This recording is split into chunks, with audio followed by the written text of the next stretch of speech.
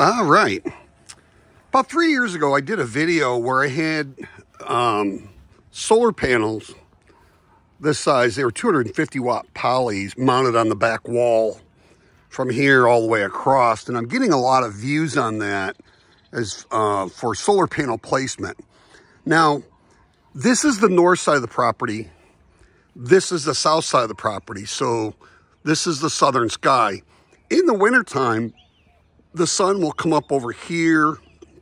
It'll come up, it'll be blocked by the house, and it'll be coming back and settling over there. In the summertime, this is north, but true north is around here. So right now the sun's like over here, but the sun is already in May, like May 4th, May 5th. It starts up behind the wall. It comes up at a higher angle up here. The house doesn't shade anything anymore. And then it comes back and it settles on the west side behind the wall again when the sun goes down. So right now with this, these are running that EG4 12,000 BTU direct solar input mini split. And they're doing fine. I have 12 100 watt Grape solar panels in series, and they run that thing all day long. Usually today's going to be cloudy all day, but usually around 8:30, 9 o'clock, I can start it up. I have enough sun on these solar panels to be able to start it up. But the solar panels that I used to have on the wall are now on this array here. And I built a solar array out of pressure treated 2x4s, and it cost me about $150 for each solar array to hold 8 solar panels, 330 watt solar panels. So that was including the screws. So I was able to build this, and as where I'd only be able to get 2 solar panels in between each one of these pillars, I can now get 4 solar panels in the same amount of space. So I used to only get 1 there, 1 there. Now I can get 4 solar panels at a 35-degree angle and another 4. So I only had 4 between this one and that one. I would only have 4. Now I have 8. So I have this, all these in series. They go like this and like that. And you have the positive comes out of this solar panel, and the negative is out of that one. So the negative, and it goes all the way around to where this is the positive coming out of here. So, so then this runs along here and goes over to this solar array over here. And here's another 8 solar panels in series, and they're in series like that. They go those 4 and then come back on this. So then they will actually parallel behind this one, and I only have a positive and negative wire running back into the garage. Now, when I had these solar panels, these bigger ones on the back wall, I couldn't fit as many. And when the summertime hit, the sun over there right now is, like I said, it starts out behind this wall, comes up, and it's right up around here, and it settles back on the west side behind the wall. But in the summertime, in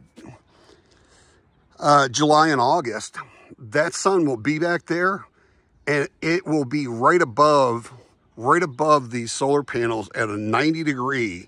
So there's no direct sun on these solar panels on this back wall. But being on this 35-degree ground mount array that I did, it'll get full sun. It'll be the same as when the sun is in the wintertime over here. These are actually in sun all winter. So the sun just barely keeps above this roof line here in the winter, and I'll get full sun on these. So it doesn't matter whether it's summer or winter, I get full sun. But these mounted on that back wall are useless in the middle of the summer in July and August. So they're working great the other 10 months, but they don't produce enough in July and August for me. So I've had a lot of views on that. For the last 2-3 months, that's been the majority of the views, is a solar panel placement on this wall. And, you know, before I had that solar array from this pergola over there and this one over here, and even that 24 panel solar array on the west wall over there, I was having a trouble getting enough solar to recharge my batteries in the wintertime. So I ended up taking them off the wall and putting them over here. So I get some comments on this, and the solar panels on the back wall, and what's really funny is you can see how close the solar array is to this, but the sun is actually high enough where this solar panel does not shade that one at all. And the garden doesn't shade it. These get full sun because the sun's kind of at an angle like this. So, but in the wintertime, the sun would be like this, and a lot of them would be shaded. So, much better off doing something like this. And like I said, I have 8 solar panels on here. It cost me like $150 at Home Depot to get the pressure treated 10-foot 2x4s and the deck screws and put this together, and then put the clamps on there to hold those. So it wasn't bad at all. And this has worked fantastic, so much better than on the back wall. But I was testing that back wall, and, you know, in the wintertime, now out here in Arizona, in our wintertime, we can still get where it's warm. And actually, those are running my mini split in my garage, and that sun's on the garage door and on the walls of the garage most of the day in the wintertime. So I still run my mini split when it's like 80, 85 degrees in the winter out there in the garage to cool down the garage.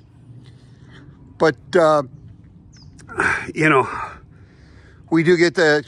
March, we were in the 90s. So, I mean, it wasn't even spring, March 20th, spring yet, and we were already in the 90s. So it was warm.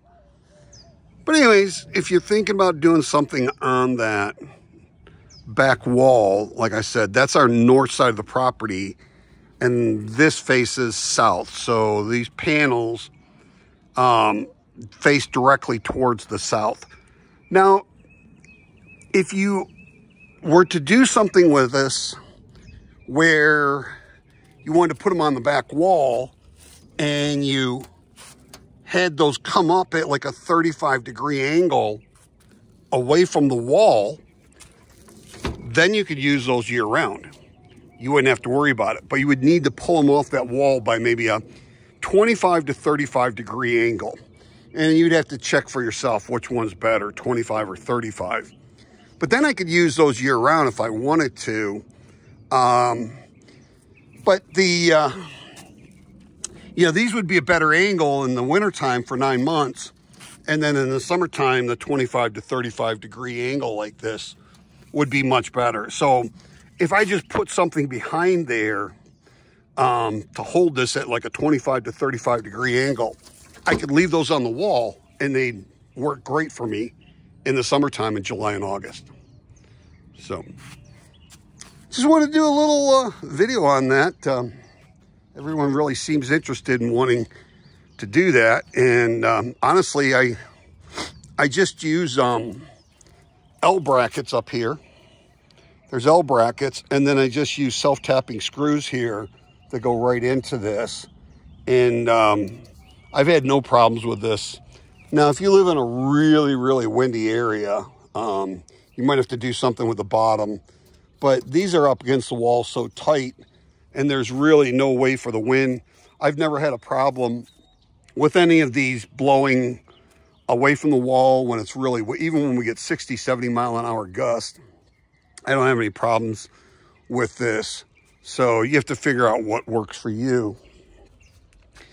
But it's just, you know, a way that you can, if you're tight on space, that you could utilize those. So I'm going to think about leaving those there and moving them 25 to 35 degrees off the wall. Now, if I do that, the wind will be able to get behind there, and that's the monsoon. So that's when we get our really bad storms, is in July and August. So I got to kind of think about that. I would have to really mount those to where that solar panel didn't move at all. But that's it. Please like, share, subscribe, hit that notification bell. If you have any questions or comments, please leave them for me. And I'll leave links in the description for the products that I use. Have a truly wonderful and extremely blessed remainder of 2025.